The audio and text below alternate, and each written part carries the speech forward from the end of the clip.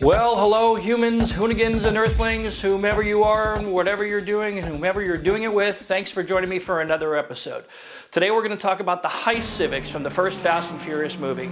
The Honda Civic has been a tuner favorite for decades. If you chose the right model with the right engine and the right modifications, this car was a giant killer at the street races and a showstopper at car shows. When we started with the first Fast and Furious movie, we needed cars that were representative of the tuner scene. And back in the early 2000s, there was no car that better represented the tuner scene than the Honda Civic. You saw these cars everywhere.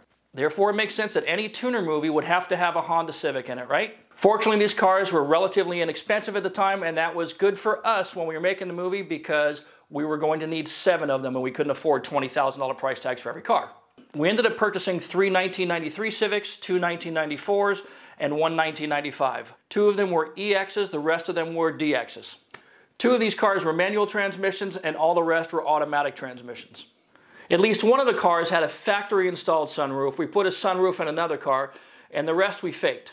We worked on a very tight budget for this movie, so we weren't going to spend a lot of money on parts for these cars. As such, the builds would have to be relatively simple. Each of the cars cost us between $8,500 and $10,400 for complete cars, which was a lot of money back then compared to what they're selling for today, but it was within our budget. The producers basically viewed these cars as disposable because we really intended for the cars to be write-offs when we were done. Given the action sequence that they were going to see, it would be no surprise to us if none of the cars survived the filming. As such, the parts list was really short. The cars received the VIS Bomber GT body kit mainly because the producers wanted the front of the cars to look menacing. Like most Hollywood villain cars, they were all painted black. We used Axis Neo 7 wheels in gold because that's what we could get cheap or for free. In fact, when I called James Chen over at Axis Wheels, I asked for his help on getting some affordable wheels. His reply was, I have a container full of gold wheels that no one seems to want, so I can let you have them cheap. And so we took them. With the body kits and wheels installed, we added only a $50 eBay muffler to the cars since the engine sounds were going to be dubbed in anyway. That's right, folks. The engine sounds that you heard from the Honda Civics were not of the actual Civics that we used in the movie, and they were taken from other cars and then edited in post-production. I know that's a big disappointment to some people who always assumed that these cars had crazy modified motors, but it just wasn't the case. The cars did, however, get the obligatory neon lights. A MIC-rig version of this car was built, and anytime you've seen close-ups of an actor in the car driving, it's usually the MIC-rig car. The MIC-rig car, for people who forget, was basically a shell that we had taken all the running gear out of, mounted on a platform on the back of a truck that was custom modified so that we could mount cameras to it and lights and so forth. And so all the actors had to do is pretend they were driving by turning the steering wheel to follow the actions of the MIC-rig driver, and voila, when it was all edited together, you never knew the difference. There are 2 big scenes with these cars. The first one we all remember, and the now famous heist scene is a memory we will never forget.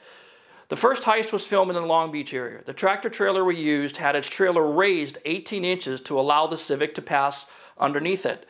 Of course, we had neglected to measure the height of the trailer and the height of the car, so we didn't know that the Civic was actually going to clear the underside of the trailer until we actually brought it out on set and paired the 2 up. And that was a bit scary, but not uncommon. All of the cars were driven by stunt drivers, of course, and the scene was carefully choreographed. The next big scene was out in the desert near Hemet, California. This hijacking sequence was going to be much more complex. Just as before, there's a lot of cat and mouse with the trailer, then a Civic passed under the trailer, and eventually Letty flips her Civic.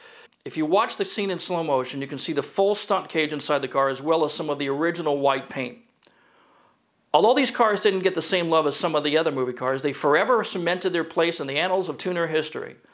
So what happened to these cars? After the first movie, the cars were stored in a warehouse for about 1.5 years. When we started filming 2 Fast, 2 Furious, we reused 6 of them. Each of them were repainted and they all got new body kits and new wheels. After the movie, they went back into storage for a few years until they were auctioned off. Prices for these cars ranged from about $1,000 to $3,000 at auction. What's sad is that the people who bought them at auction probably didn't care much about them being used in the movie and have yet to see any of these cars resurface in movie condition. So while these cars will live on in the hearts and minds of so many, we may never see any of them in their former glory again.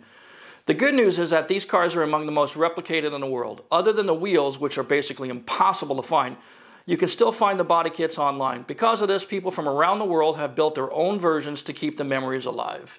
Here's some footage of the cars in different stages of development. They were all painted their own different color, and they were all used by stunt drivers in the warehouse escape scene. So the cars did work on camera again. And then, of course, after that, they went to auction. They sold for about $1,000 to $3,000 a piece. Most of the people who bought these cars didn't really care about the movies. Those movies were not very popular with tuners in the mid-2000s here in the United States. So presumably those cars wound up, being sold 2, 3, 4, 5 times and then eventually junked. So those cars don't exist anymore, unfortunately, but they live on in our memories for the rest of our lives, right? Thanks for watching, everybody. We'll catch you next week.